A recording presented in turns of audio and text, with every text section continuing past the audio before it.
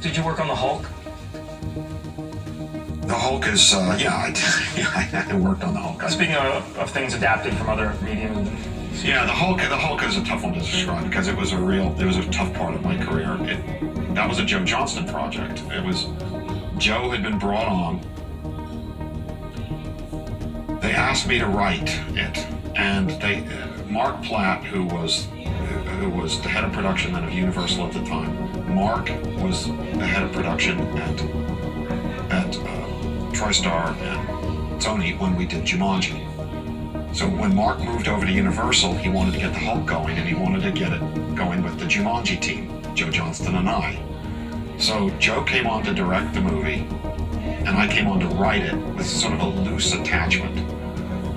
the deal was for Joe and I to sort of bandy about ideas and come up with a plot line, and then if we liked it a lot, we'd go for it, and we'd sign pay and play deals, etc., etc. So Joe left to do something else. I can't remember what it was, but he left off on another project, and right in the middle of me executing the screenplay.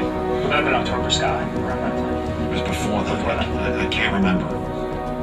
But Casey Silver then, who was then the president of production, I can't remember what the hierarchy was at the time. He had read what I was doing with the Hulk and very much liked it and asked me if I wanted to direct it. And so I came on as the director and we went into pre-production. Casey then was fired and the whole regime at Universal was tossed out and a new regime came in, and they did not look favorably upon the old regime's projects, and it stalled, and I had another one of these executive shift nightmares. Right. It's kind of hard to deal with because it's so out of your control. It's, 1 minute you're writing for one set of notes, and the next minute the whole regime is gone, and it seems like it happens more and more lately. But it is happening more and more, and I don't think it's not good for Hollywood, and there's